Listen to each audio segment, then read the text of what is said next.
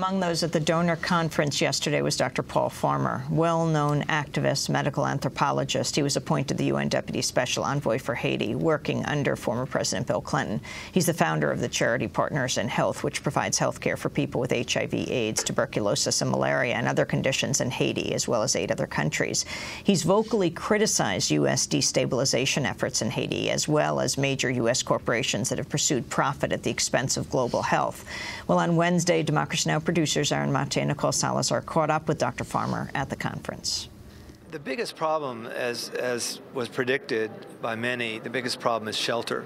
So right after the earthquake, and we were there, I was, thinking as a doctor might, what these people, we needed trauma care, orthopedics, all kinds of medical care, as you might imagine, for injury. We needed relief and rescue efforts. And you needed food, water, and shelter. I'm not suggesting the food and water problems have been solved. They haven't. But the biggest problem is shelter. You have people living in these very precarious circumstances, as you know, and if it's dry, there are fire risks, and if it's wet, there are flooding or erosion risks. So that's what we really have to act on very urgently, is trying to help people have better shelter. That's the #1 problem right now. Now, what I would say to an American audience, or anybody, any thoughtful, progressive, forward-thinking person, is what have we not done so well in Haiti in the past? How have our policies been flawed? How have the attempts to fill this space? You have a flawed policy. Say, for example, you're looking at support for a dictatorship. The United States had a relationship with the Duvalier dictatorships for a long time. And you're saying, wait, we don't want to do that. Part of the reaction to that was to only put money into non-state actors like NGOs and certain contractors. Has that had the results that we wanted? No. Otherwise, Haiti would not be both the country with the highest per capita rate of NGOs in this half of the world and also the least literate. So again, I keep going back to this very difficult struggle about if we believe in the right to health care, if we believe in the right to education, who confers rights? Not NGOs. The United States can't confer rights in Haiti. The Haitian government has to confer rights, at least the right to education, the right to health care. I would also say the right to clean water. Any social and economic right, it's usually delivered by the government, as it was in the United States. When during the Great Depression, you had brisk engagement from the federal government, and I'm sure state governments as well, to try and respond to unemployment, a lack of housing, a lack of health care, such as it was, a lack of public infrastructure, and that was a good thing for the United States, to have that kind of brisk intervention. Now, Haiti does not have the public coffers that even in the lowest point of the Depression, Haiti's in a much worse situation than we were back then, even. But that doesn't mean that the Friends of Haiti, if there are any, can't say, we'd like to see some of these resources go to building back public health and public education, or building back better, as President Clinton keeps saying. I think it's a good term. I don't like slogans very much, but build back better suggests that Haitians do have something to build on, and I would say that Haitians have the Haitian Revolution to build on.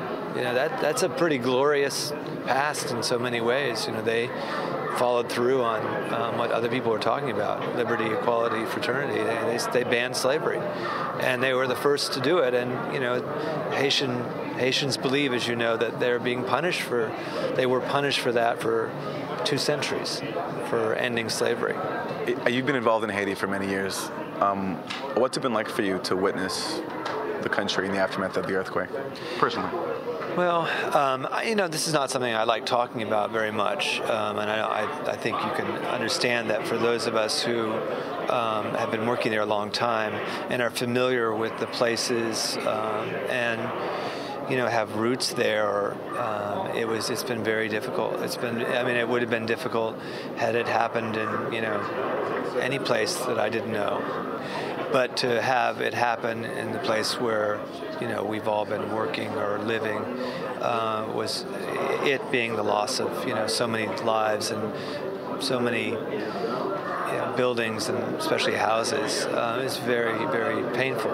and it is still painful, you know. And I'm headed back there, and I know that, you know, there's going to be some of the rubble gets cleared out little by little, but, you know, it still looks like there's just been an earthquake there, and it will look that way for a while, because rebuilding after such a colossal catastrophe is going to take many, many years. Anybody who tells you today or any other day that they know what they're talking about or dealing with, whether emotionally, logistically, in terms of financial planning, rebuilding, can't be telling the truth, because nothing like this has ever happened in the middle of a capital city. Maybe Managua in 1972, but that was, you know, this is many times worse than the other natural disasters that people talk about. So it's been personally very, very difficult, and I think just the sights and smells and sounds of it have been difficult. And that said, the Haitian people are very heroic. You know, I don't want to romanticize heroism, that is, you know, or their resilience, but I have to say they have been able to pull themselves together, you know, and better than any other people I could think of. And they have a long, hard slog in front of them. We know that just by visiting one of the camps, the temporary settlements, but they ought to at least be able to count this time on having real accompaniment as they go forward in that long, hard slog. Paul Farmer is the UN Deputy Secretary, the UN Deputy Special Envoy for Haiti. He is the founder of the charity Partners in Health, which is very active in Haiti, as well as a number of other countries around the world. This is Democracy Now!, democracynow.org, the War and Peace Report. When we come back, we'll speak with a UN Special Rapporteur on the Obama policy of drone attacks. Stay with us. Rayon pissé pour sécher, pas fait diffé pour faire manger.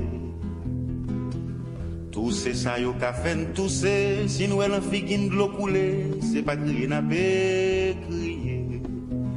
Nous sommes la conscience qui campait, qui marchait cap analyser, devant la fille qui voulait méchanceté. La fille dit m'la qui saurait ou tendait, la fille c'est maîtresse Kai qui commandait. La fille pas quitter la personne fâchée pour l'ouvrir porte là pour lui foutre forcer ou aller. La personne quand zo plusieurs fois là sous les liés en deux trois pas subitation par l'issel loi. Parti ou gantan koulika, ti Jean-Marie ti Nicolas qui t'a ka fait le marché au pas. La personne comme ça veut dire la vie détruite pour bailler la vie, pas qu'à perdre sa pape.